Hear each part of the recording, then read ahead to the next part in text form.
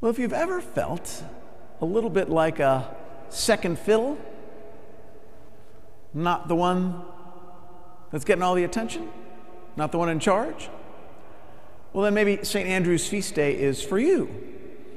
Because he's the brother of Peter, and those of you who have siblings that maybe one is a favorite and one is not. A recent episode of The Crown featuring Queen Elizabeth had her trying to figure out which of her children was her favorite. Kind of humorous. But Peter and Andrew called together, Peter, as we know, gets to become the leader and the first pope. And in fact, of the 4 people that we hear that were called today, James and John are often mentioned together with Peter as Jesus' intimate circle of 3 closest disciples, Peter, James, and John. If I were Andrew, I'm sure that my ego would at some point have me asking, hey, what happened to me? Isn't it Peter, Andrew, James, and John? Wasn't that the way it happened? So it's apparently, in God's kingdom, it's not all about the recognition. It's not all about who gets to sit closest, who's in the inner circle, the elite, as they sometimes call us here on the East Coast.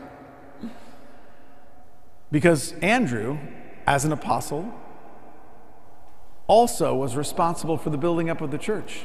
Andrew was also martyred, as almost all the apostles. In fact, Andrew was crucified, and usually he's depicted in art forms. His crucifixion is depicted not in the same way of Jesus as like on a cross that's perpendicular, but on an X. So it's the same like 2 pieces of wood, but instead it looks more like an X than a cross or a T.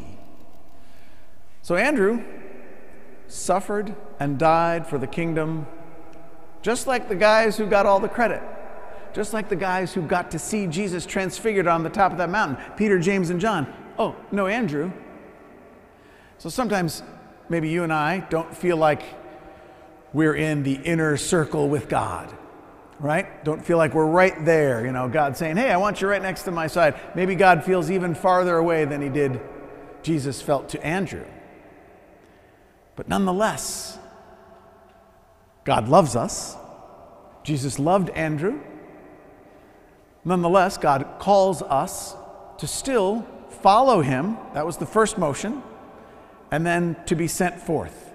So that right in the one sentence, he says, follow me, and then I'll make you the guys that are the fishers. So we're still called to do that, to follow in Jesus' footsteps, but also to be somehow out there hooking, fishing for others to come to God. Whether or not we get to sit in that chair close to him, or it feels like we're in the back of the room. Now, maybe we want to raise our hand and say, that's not fair. And maybe as he was being crucified, Andrew thought that, but you know what? I doubt it. I think he probably was thinking, would that I could do more to build up the kingdom. And I would go to my death again and again for my Lord Jesus. Because he answered that call, just like we have. And we're also now on the job of fishing for more. Yeah, it's a rainy day and we've got a pandemic going on, so that is responsible for a lot of the empty pews here. But we also know that our church could really stand more people believing in the sacraments, drawing close to our God. And that's not up to a billboard or a marketing campaign, that's up to us apostles, our feet who carry the good news, as we heard in the first reading. So today, it may not be the day we get all the credit or get to become famous apostles, but it's still the day that we're called to follow Jesus and expand the kingdom in his name.